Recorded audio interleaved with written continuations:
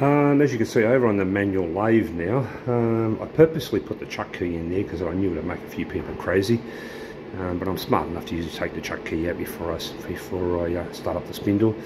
In some cases where the more modern machines have a chuck guard, so I'll just lower that down to actually show you. I've shown you in the U-drill video, but you can't really leave the chuck key in there and start that from what I can gauge now, pretty much you can't. So, and these have got a switch in the, so if they're not lowered, they won't start. So I know a few people get a bit upset when you leave the chuck key in there, all this nonsense about, when I used to hear about when I was an apprentice, if you leave the chuck key in there, you'll get the sack and all this sort of nonsense. I never did, and I left the chuck key in there more than I should have, but he's smart enough to know not to start the... Usually the last thing you're doing is an argumentative point and not something I brought you here for, but you're smart enough as a machinist, I'm talking about now, to remove the chuck key, and it becomes a habit, just like putting your shoes on before you go to work. I mean, if you're that distracted, you can't even think to take the chuck key out, well then obviously you're going to remember not to leave it in there again. So I'll leave that one in there for the moment, to make some of you people crazy. Just grab some simple bushes. They're parts left over from the job. They will run off centre because there's a hole in there that's meant to run off centre, so if it looks a bit skew-if, that hole is slightly off centre. These were bushes that were made for a customer. I'd made a fair few of them. These are just stuff that was left over, and I just thought this would be a perfect piece to use as a sample to show in this video. So, pretty common thing to make on a lathe is bushes, shafts, things like that, but especially bushes. You're always making bushes for something. Bush for a shaft, no matter what material it is, brass, steel, bronze, whatever it might be. So the thing that usually is probably the hardest, well, let's say hard, I probably shouldn't say, is getting the overall length right. So in some cases it's probably not critical, but if you have an overall height that needs to stay consistent over multiple parts, there is a couple of ways to I suppose find a cure for that, I suppose you could say, and that's the idea of this video, is show you probably two ways that I use to keep the parts consistent over length, and we'll run these four and then we'll measure them in the end and see how we went. So I won't film the whole lot, but otherwise it'll get too boring if it hasn't already.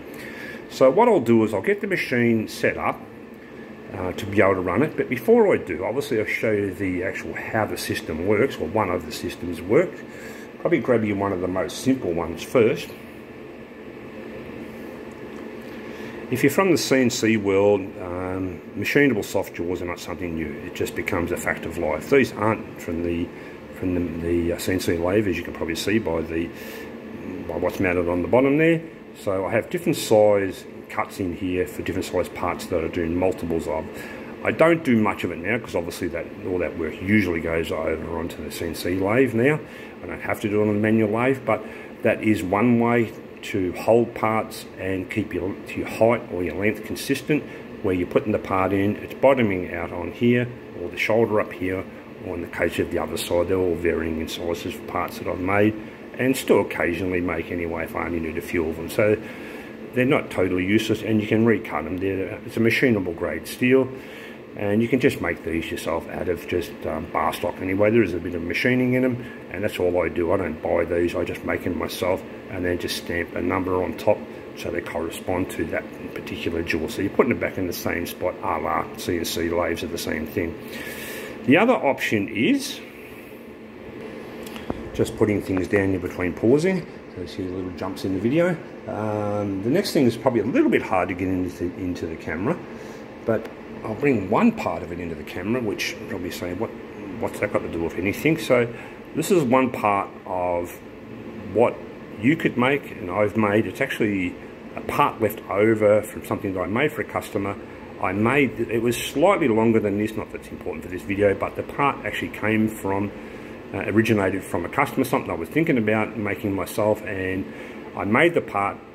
I made it in right hand.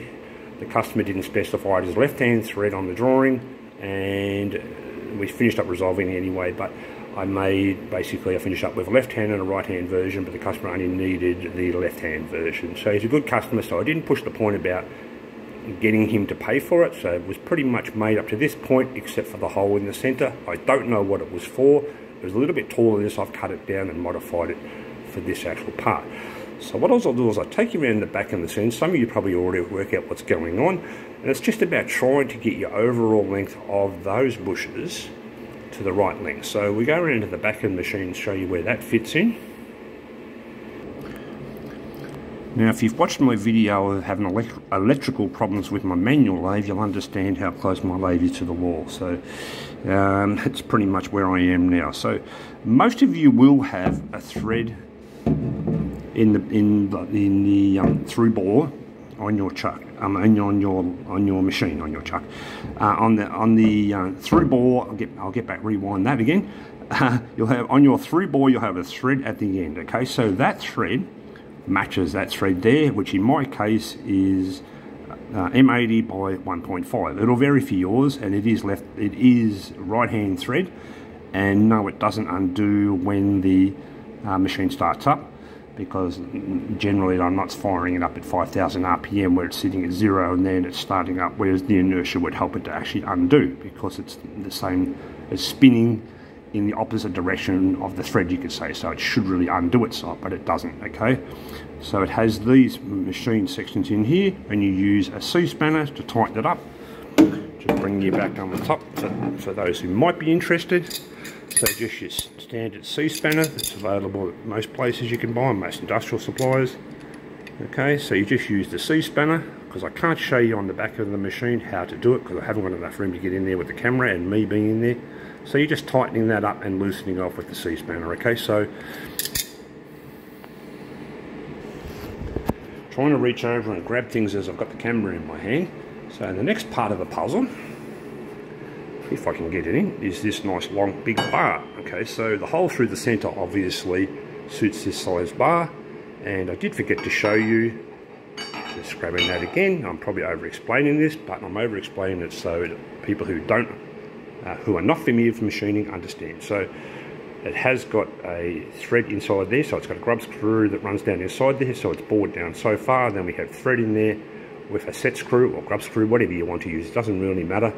So that's in there, and you tighten it down on that bar to give you the overall length of how far you want that bar protruding through your chuck. Okay, so there's probably no big prizes to work out how that's going to work now. So the best thing to do is have one end machined down. Okay, for your smaller material, just bring the light over, machine down on one end, but obviously turning it off on your lathe to make it square on the end.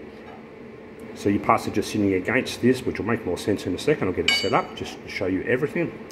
Have a turned down section for your smaller bushes. Okay, flip him around to the other end, and we have a drill and tap hole. Trying to do this and hold the part and camera at the same time. So we've got a thread in the other end. Okay, so you've got a square end on this end for larger bushes. And I'll grab the next piece of the puzzle. Then we have nothing too exciting, just two washers to varying sizes. So with the screw in the center, obviously the screw goes in here and is retained with the thread. Okay, I don't think I need to demonstrate putting the screw in there. So you've got your washer sitting in there. So you have a larger washer. Okay, so when you have hollow bar or a larger bush, okay, so you've got that in there, and you push the part up against that. As I say, I will set it up in the machine so I can show you, and we'll just run through and just show you how accurate it can be, just facing off those parts. Okay, because I've already faced off one end, as you can probably see, just not waste too much time. And then we'll put them back in. I'll just face off each of them, and then we'll bring them back and measure them. I won't take you through, there won't be any fast forward motion. I don't edit videos, as you guys have still yet to do that yet, so you'll have to work with me on that one. So I'll go through, do one, and then bring you back at the end, and we'll go through and measure them all. Okay, so a couple of different size washers there. So they go inside your bore. You can put a sleeve in there to support it in through your hollow bore.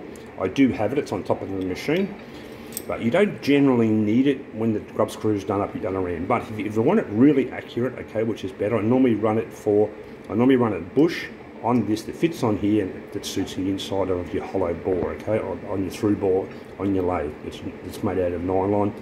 It can be made out of any sort of soft material, preferably soft material so you're not marring the inside of your bore. But it just makes it easy when you go to load it into. One other thing I did forget to mention, because I don't want to take you through the whole sequence and make this a 35-minute video, it's already getting long enough. As you do with any type of thread, clean it off, however that might be. A rag, usually I use compressed air, and the same on the ID. And then I spray the inside and the OD, if you like, with a bit of CRC, WD-40, whatever you like to call in your part of the world. Okay, so it goes in nice and wet, and then that way you're wiping out any grime that's in there, and just hitting with the compressed air inside there as well, because obviously there's going to be swarf inside the hollow bore. Make sure it's nice and clean in there.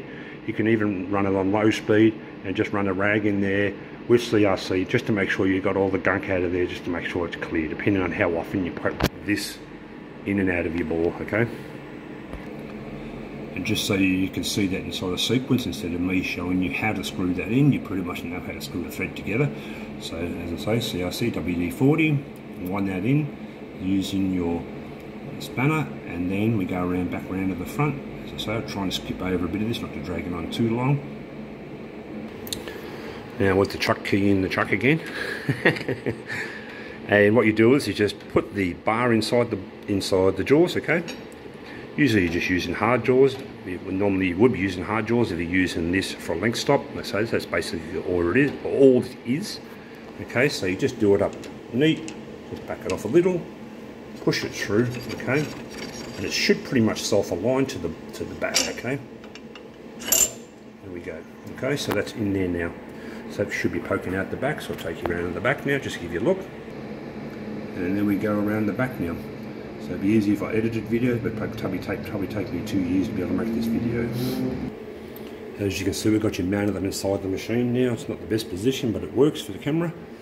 Got my favourite inserter at the moment, CNMG, for those who are curious. We've got our bush, okay. So we've got our shitty end on the other end. We've still got a machine off, and we've got our nice end that we've already machined. Just wind the jaws out. I did leave the chuck key in there still, so so just knocking that through.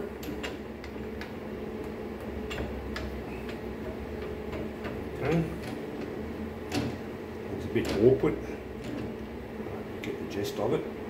You just have it until you've got what you want hanging out the front. Okay, and then you go over and set your screw. So I'll just pause you there and bring you back. So I've already taken the chuck key out, so you can relax now. And I'll put it back in again now. So what we do now is, after we set the screw, so there's your pin inside there, the turn down end I showed you earlier. Okay, just put that in. We reset it again because we want to get it back to 0 again. Okay, just rotating the part. Always good to rotate your part in a lathe, or whichever it might be, especially lathe. Rotate the part as you tighten it up. Tighten down the chuck. And I'll just pause you out from there, and we'll just do a little bit of a cut, and we'll bring you back. Now, using a little bit of common sense, you've got to do your own calculations. Obviously, I can't do that for you. You work out what length you need, measure with your verniers, find out how much material you've got on there. You know roughly how much you can take off. Simple facing off operation. You know that about a manual lathe. I don't need to show you that part. We've done our first face off. So then we take the part out, measure it with the verniers, and then we do our recalculation, and then we wind in. And usually, if you've got a DRO, it's a lot easier, but if you haven't, then you'll have your dial indicator on your saddle, so that works for you as well.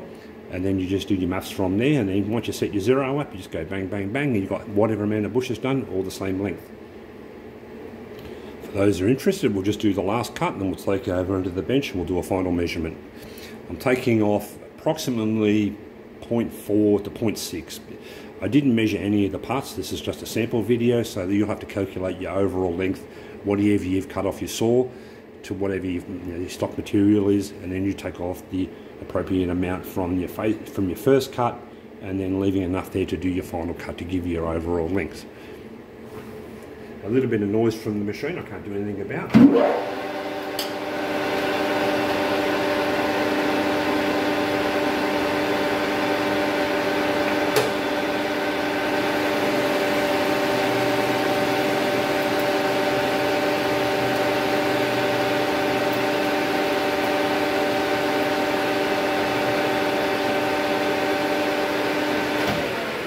And that's your final cut. As you can see, the hole's walking around a little bit in the centre. We'll take you over on the bench and we'll give a measure and we'll see how we go. So back over on the bench now. Usual, zero out our, I don't need to show you that, but Just give them a little bit of a wipe with your finger, make sure there's nothing there, nothing at the top. Okay, so they're nice and clean. Zero them out.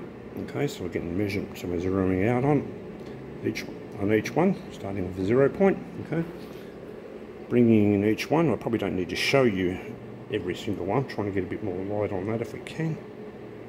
So the camera will play. I'll turn the overhead light on so it'd focus, but doesn't seem to be helping. Okay, so measure each one.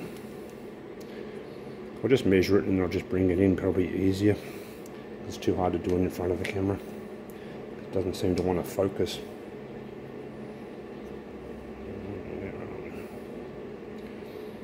Okay, so hopefully you can see that okay. 4273 on that first one.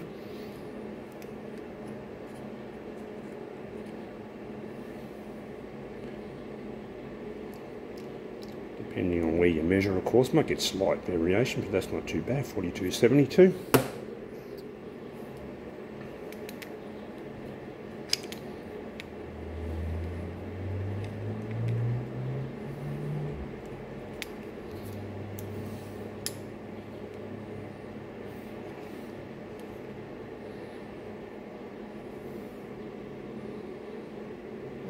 $42.74.